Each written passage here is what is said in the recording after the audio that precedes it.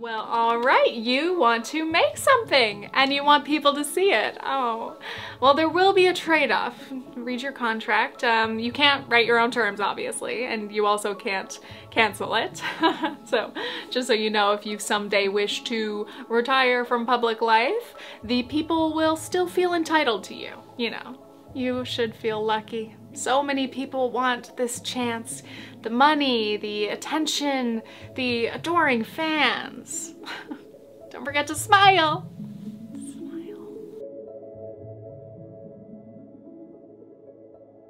Hello my dudes, my name is Tiffany. Welcome back to my series, Internet Analysis. Today I want to talk about Deuxmoi and the normalization of stalking celebrities. Okay, maybe stalking is a little bit extreme, but I had to pick an interesting title. Stick with me. Some insist that celebrities should never complain. They're rich, famous, and privileged, and any downsides that come along with fame, such as loss of privacy, are part of the deal.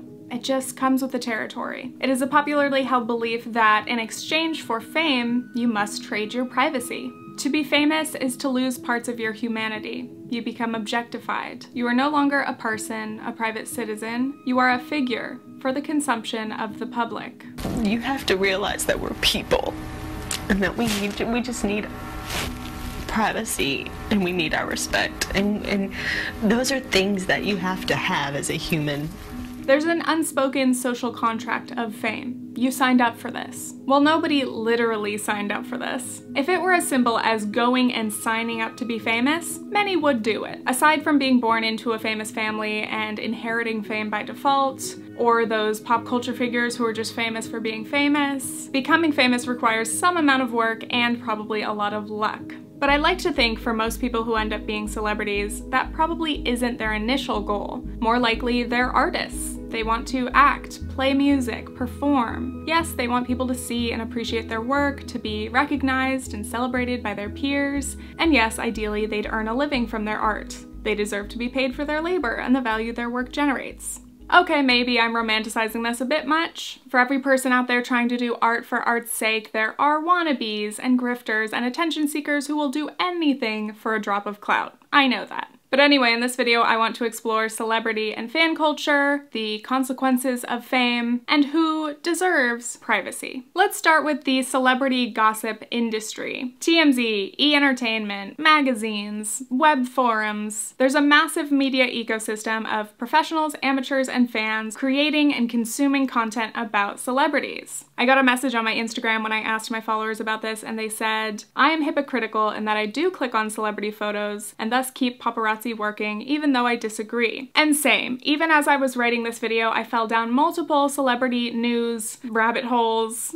I do not blame anyone for being interested in this kind of stuff. It's designed to be intriguing. And also this content is constantly thrown at us, whether it's on your Instagram Explore page or on the magazine covers in the grocery store lines. As much as you try to, you know, be above the gossip or whatever, it's hard to not be tempted to take a little look. The point of this video is not to shame the average person for their interest in celebrity news or gossip. As usual, I just like to raise questions, and I think that there's a lot of nuance in this topic. I've already talked to some of Nathan's family about it, and we've been having some very interesting discussions, so I think there's just a lot to be said. But before we continue, let's give a shout out to today's sponsor, NordVPN. Speaking of privacy, most of my work and life are on the internet, so it is very important to me to protect myself online. In case you don't know what a VPN is, it's a virtual private network that encrypts your data, which protects your internet connection and your privacy online. Right, I've been using NordVPN for a few years now, like my phone and my laptop are covered. You can actually have up to 6 simultaneous connections. On my laptop, I have the extension for my Chrome browser, so it really only takes just a couple of clicks to get connected, and then I just know that I'm secure. And a VPN is definitely an essential whenever I'm using public Wi-Fi, like at the airport or a coffee shop. Yeah, you do not want to leave your data open to hackers.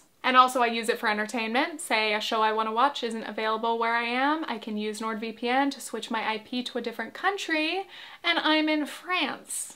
Oh, she can't wink. How tragic.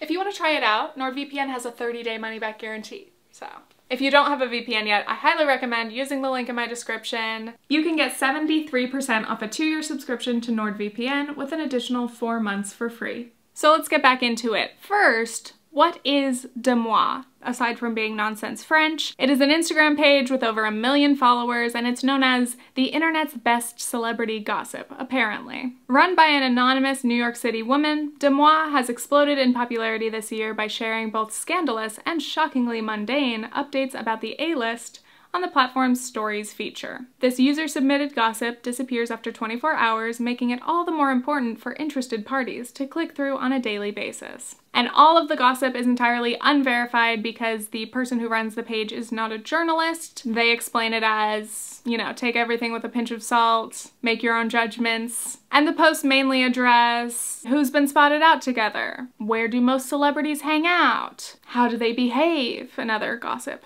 Obviously, celebrity stories and anecdotes have always been popular, and they are also shared frequently on Twitter or TikTok. But Deuxmoi is uniquely enticing for many. A huge fresh batch of gossip is posted nearly every day. I think my favorite part of the day is sitting down and reading Deuxmoi like I'm a 60-year-old man reading the morning paper with my cup of coffee. Like, I just need to soak it all in. Like, I need the celeb gossip. Sometimes Deuxmoi has a populist bent. Contributors have taken to task those who are rude to fans, dismissive of service employees, or unpleasant with hired help. It's fascinating because obviously Deuxmoi is popular with, you know, ordinary folks, but it's also followed by quite a few celebrities. So obviously there are some celebrities who just like to hear what's being posted about other celebrities, or perhaps even themselves. But some celebrities do have concerns of defamation or potential damage to their reputations based on what these posts reveal, because this page is become like a cult classic on Instagram. Can anything be a cult classic if it's contemporary? Never mind. This article talked about like the legality of gossip and how there's really not a case to be made for defamation because nothing can really be confirmed or traced back to anywhere. But also it's unlikely that a complete lie would ever be posted without being kind of corrected by other people, because there tends to be a general consensus of who everyone knows to be like really kind or really friendly celebrities and who's considered to be more rude, to say the least. A lot of people like to criticize what's posted, and that takes the fun out of it.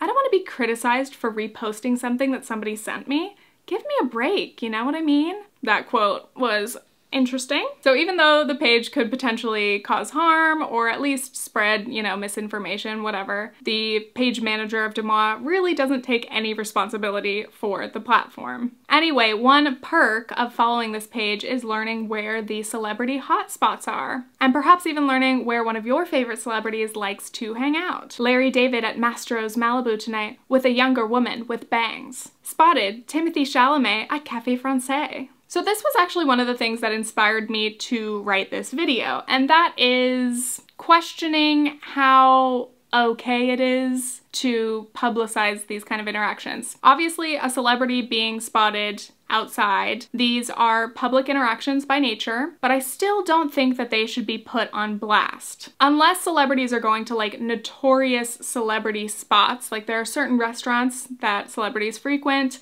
they always know the paparazzi is going to be around there. Many go there intentionally to be photographed or be seen, but I do think there's a difference in publicizing a celebrity's like local coffee shop that they go to, or their bodega, or the CVS that they stop by. I just think people deserve a bit of peace and privacy when they're going about their day running errands. If I were a very famous celebrity, I think I would be put on edge knowing that now, you know, my favorite little local spot has been posted on this Instagram account with 1 million followers, and people might know to look out for me there, so now I might not want to go to that same coffee shop again. I got another interesting response on my Instagram from someone. They said, they're public figures in public spaces, so they should not go in public if they don't want to be seen.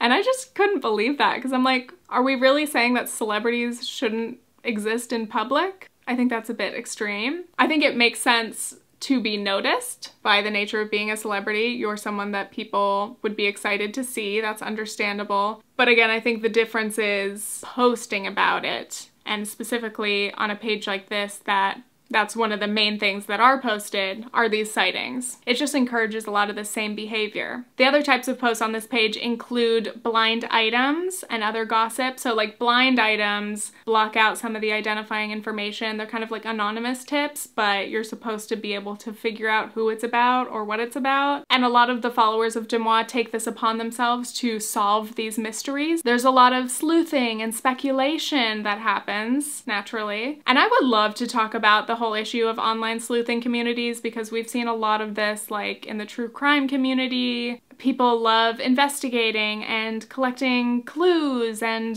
feeling like you're solving puzzles. There's so much to get into. Honestly, that is a whole other video that I would like to make someday. So basically that's the Deuxmoi Instagram. We'll talk more about it later, but let's continue. Paparazzi and the celebrity photo marketplace. I did a few little polls on my Instagram, and 87% of respondents, of my followers, do not approve of paparazzi, which is not too surprising. I think especially recently with the discourse around like the early 2000s celebrity paparazzi culture, which was very intense, and Britney Spears, Free Britney specifically, many of us have been reminded just how brutal and aggressive this treatment was. Celebrities were not just having their photo taken, there was a lot of harassment, stalking, and provocation. What do you think it'll take to get the paparazzi to leave you alone? I don't know. I don't know. Is that one of your biggest wishes?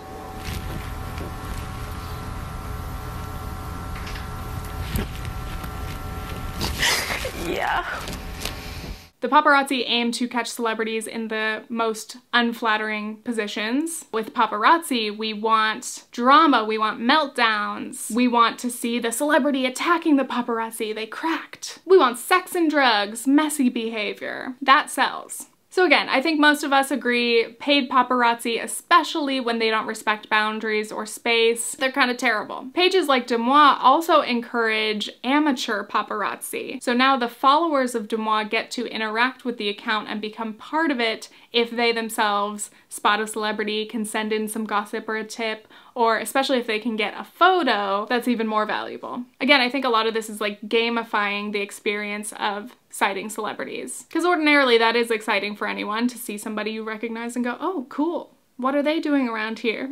But now it's not just a matter of taking a picture for yourself, it's a matter of participating in the culture of Deuxmoi. And again, Deuxmoi doesn't seem to have much of a conscience or a moral compass when it comes to what is acceptable. The woman defended publishing an anecdote from an alleged former neighbor of Taylor Swift about scenes viewed through Swift's kitchen window. I think it's pretty easy to say that crosses a line. Taking photos of celebrities in public can become very dehumanizing very fast. We're almost treating celebrities like an object in a treasure hunt. Like, ding, got my picture, on to the next one. Sometimes they don't even say hello or greet the celebrity, they just like shove a camera in their face. And I think that's rude. Obviously. One of my big questions for this video is it okay to take low-key pictures of celebrities where you're just trying to like snap real quick? They don't even see, they don't even notice you. Couldn't do them any harm, right? I have to say, if one of my favorite celebrities walked by, I would be absolutely tempted to take a little picture, remember that moment.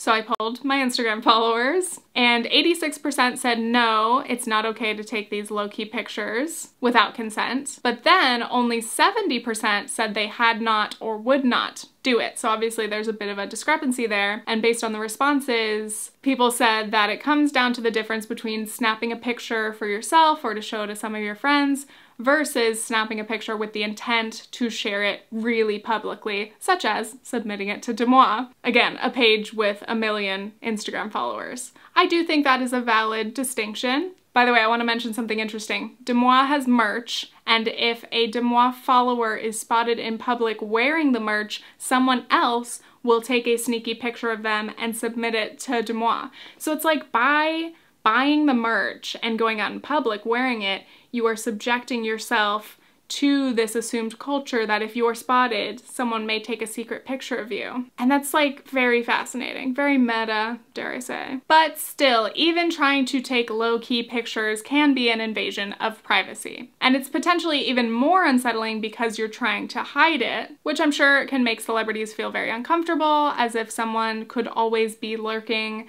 behind them around the corner, snapping a picture of them at any moment. Cole Sprouse used to run an Instagram account called Camera Duels. If he caught people trying to take a picture of him, he would snap a picture of them in retaliation and post it to the account. His NYU era was all about social experiments. If you remember the whole Tumblr thing, it's too much. And I remember it being fascinating and pretty funny to see how obvious most people are, even when they're trying to be very nonchalant. And again, I can't imagine what it's like to constantly have people like just doing that to you. That's my nightmare, actually. I do think on one hand there is a power imbalance there in the dynamic of a celebrity putting a random person on blast publicly. But also the point was to prove to that person and everyone else watching how uncomfortable it is to have someone suddenly take a picture of you without your permission. But ironically, this account may have fueled even more photos of Cole, in that people still wanted pictures of him but also wanted to participate in a camera duel. So as a fan, that might be a win-win. How many fans can say that their fave has a picture of them in their camera roll? A fascinating time, to be honest. Absolutely classic Cole Sprouse, I'm a weirdo, I'm weird. Continuing on, what about asking a celebrity for a photo? At least the consent is there, that's important. I do believe that there's an etiquette in when it is okay to ask a celebrity for a photo. If they are at an event, they're working, they're making a public appearance, I think it's okay to take pictures of them or ask for photos if you're within reach. But if they're like quietly eating at a restaurant with friends or family, leave them alone. It's not cool to interrupt anyone's meal to ask for a photo. My foot is majorly asleep. This hurts so bad. Some people insist that celebrities owe fans photos, but I strongly disagree. Years ago, I actually made this video about an Ian Somerhalder fan interaction. Roll the clip. Please, yeah. Hey guys, listen. No, stop. Everybody listen. I love you guys. I'm not taking a single photo today. It's my day. Don't follow us, please. I love you guys. You're so good to us. You're so awesome. Just one? No, that's not just one. Hey, I'm right here. Oh my God. But you guys don't follow us, please. I love you guys. Do not follow us, okay? The thing said that he's absolutely disgusting. And all the comments were like, he made that girl cry. How can he just take a picture with them? You shouldn't be famous if you can't just take pictures with fans. Yes, taking pictures with fans is part of the deal. And yes, I'm sure he does that every single day. We can't do this to celebrities. I know a lot of people are like, you shouldn't feel bad for a celebrity. They're famous and they're rich, so they should give us everything that we want.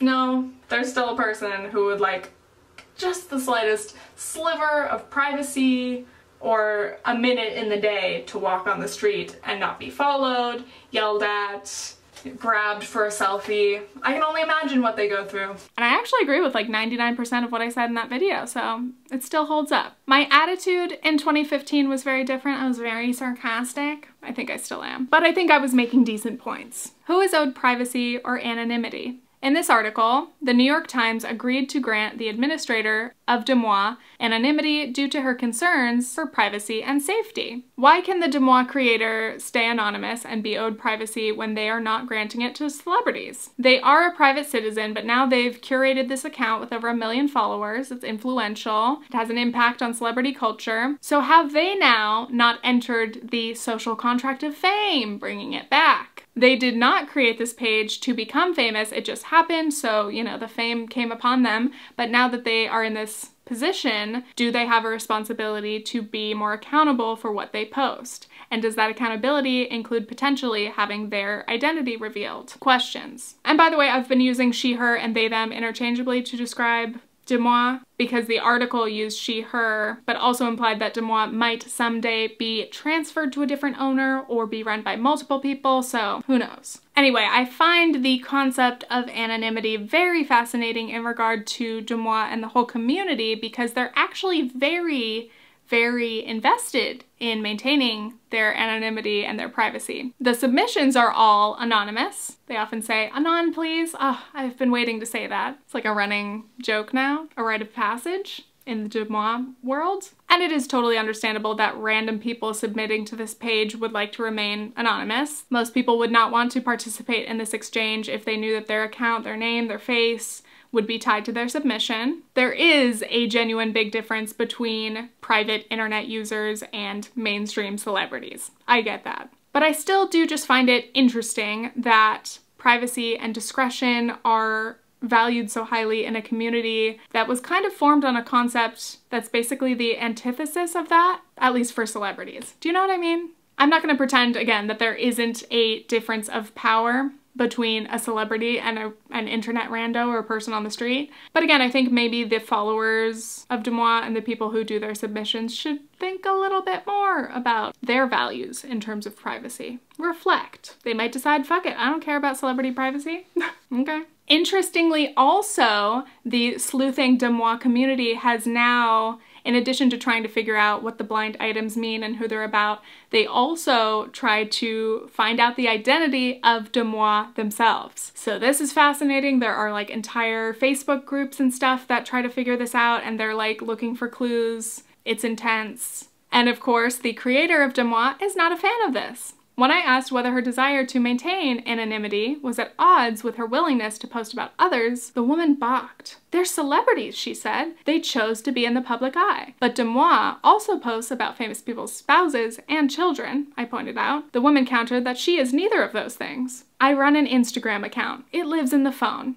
It's not real life. I don't know this woman, clearly. But based on her answers in this interview, I don't like her philosophy. I think it is ridiculous to say that social media only exists in the phone and not real life. We should all be well aware by now that social media does have real world implications. And I just think that's a cop-out answer, Deuxmoi. Continuing on. Do public figures deserve privacy? One of my Instagram followers said, "I think by becoming a public figure, you do have to sacrifice some of your privacy that you otherwise would be entitled to if you were a private citizen." And I would say that public figures include public servants, such as politicians. People running for office know that they are going to face more criticism and scrutiny for their work and their public lives, and that they should expect to be held accountable, ideally. And I think it's an interesting question to ask, where do we draw the line of who is an intentional public figure? If you've run for office, yes, that's obvious. But if we assume that anyone with a following or some kind of influence is automatically a public figure,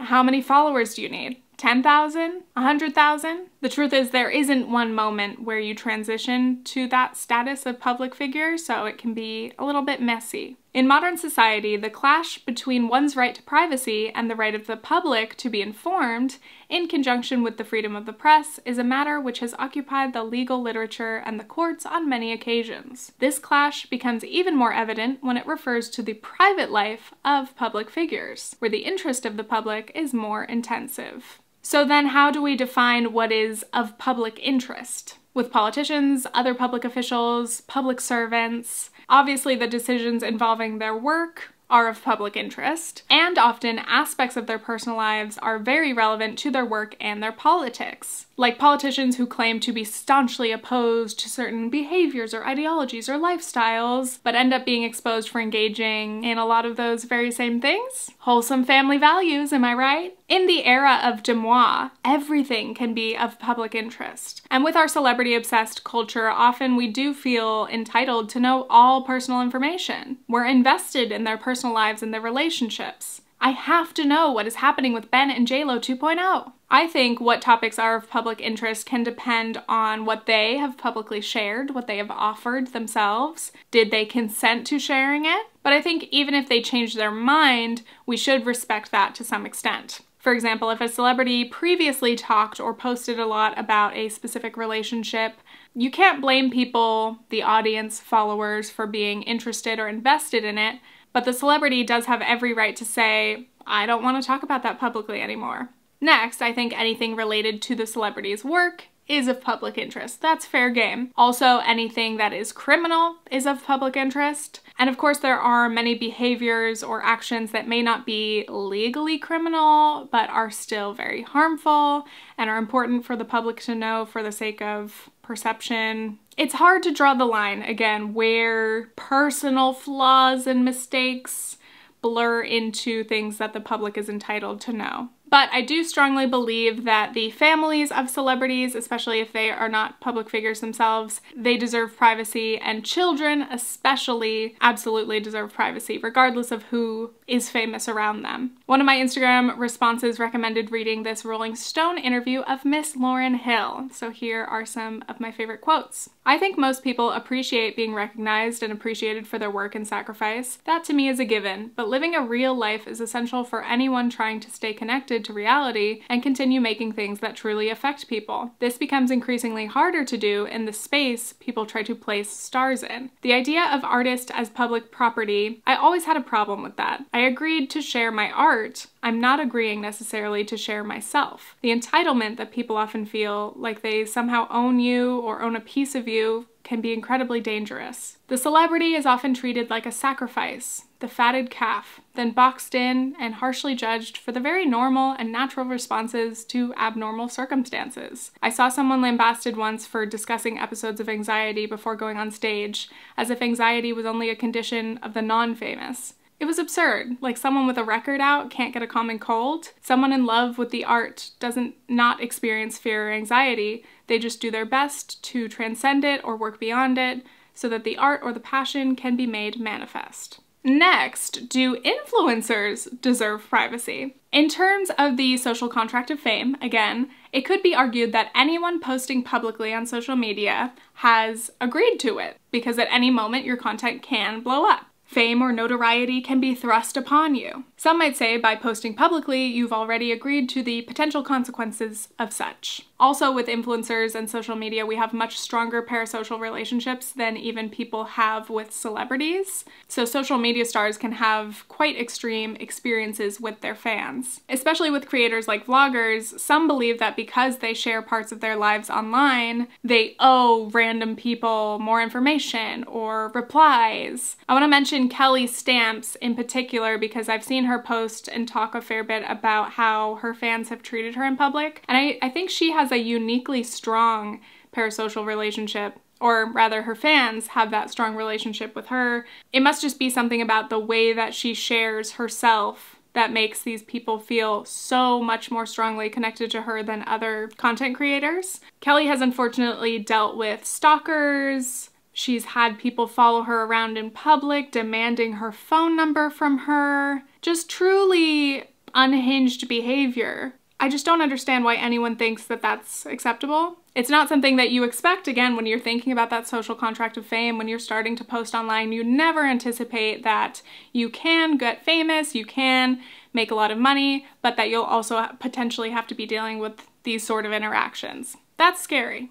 Again, some believe that because social media stars are supported by their fans, that the audience made you, and therefore you owe them, even personally, individually. But I think we should definitely normalize adjusting our boundaries. Just because someone has shared certain information in the past, whether it is about themselves or relationships or certain topics, doesn't mean that they have to continue doing that forever. They can change their mind, and if you really are a fan of someone, you should respect that. I think in a lot of this video, I've been thinking of myself.